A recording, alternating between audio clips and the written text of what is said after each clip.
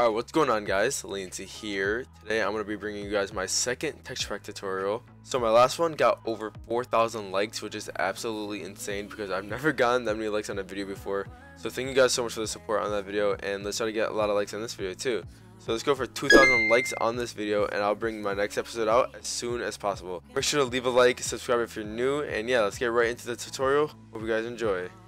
Alright, so part 1 of today's tutorial is going to be resizing.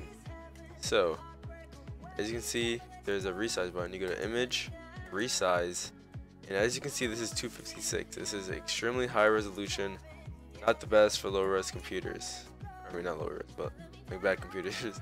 So, basically, what we're going to do is 32, okay? And this is how people downscale stuff. It's called downscaling items. As you can see, it's like kind of messed up, like there's a pixel missing here, so you just want to fill that in. But it's called downscaling. This is how people like make FPS edits of packs. There's also something called upscaling. I will show you that. So you can go from 32. I mean, if you do 16, it looks kind of messed up.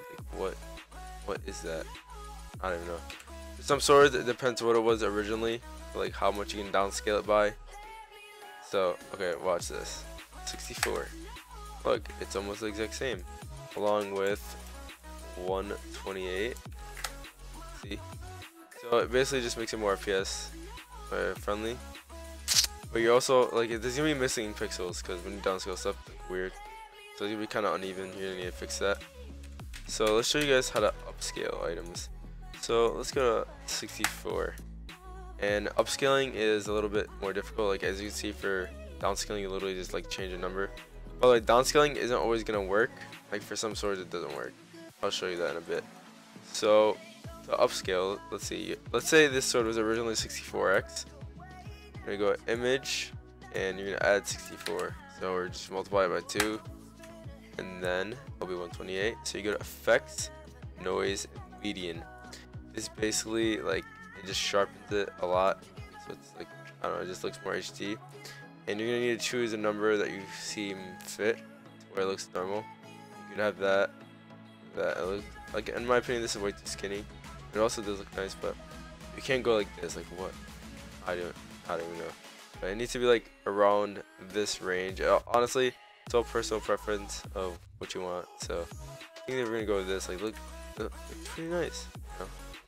If you want to go even higher to make more HD, you just multiply 128 by 2, which is 256. Effects, noise, median once again. And then, as you can see, it's a lot more HD. You might need to clean it up, like some effects. I don't know. But yeah, that's pretty much it for the upscaling and downscaling. So when you're resizing an item, you're going to want to make sure that by absolute size and maintain aspect ratio are both selected before you do any resizing, because if you have it on by percentage and like best quality or any of these, this will happen where there's like textures and it'll just look really messy in game. I mean, you can still do that, you just need to like raise this tolerance, which just makes it like selects more stuff, and just delete all the, they're called ghost textures, I guess.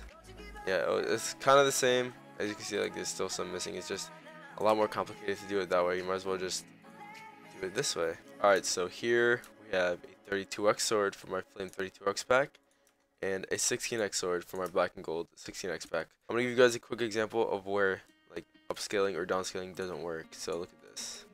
16, dude, this is literally like 3 pixels long. It's just not good. You can't go from 32x to 16x. But you could go from 32x to 64x, as you can see. Upscale it. Not look half bad. Just gotta edit it a little bit. And with 16x, can't really go up. Like, let me show you guys. It's like sort of like so fat. I mean, unless you like that, you're gonna need to edit it a lot if you want to go up from 16x.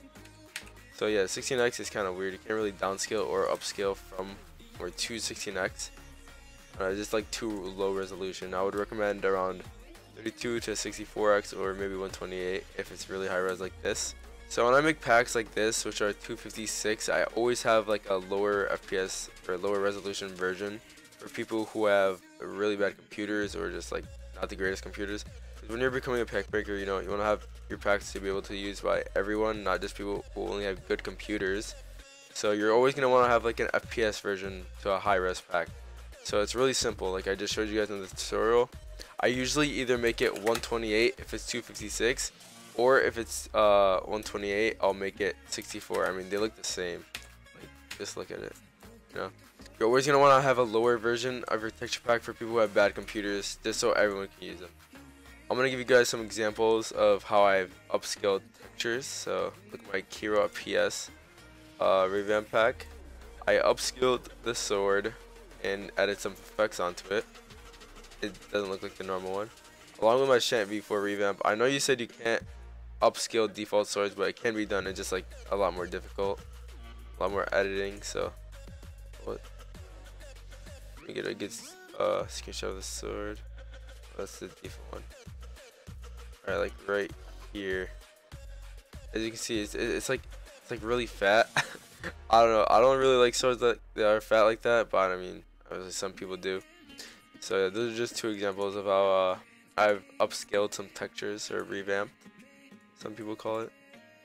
That is going to be the end of the video. Hope you guys enjoyed and learned something from this tutorial. Let me know what I should cover in the next tutorial by commenting down below. Make sure to leave a like and subscribe if you're new. Hope you have a great rest of your day, and peace.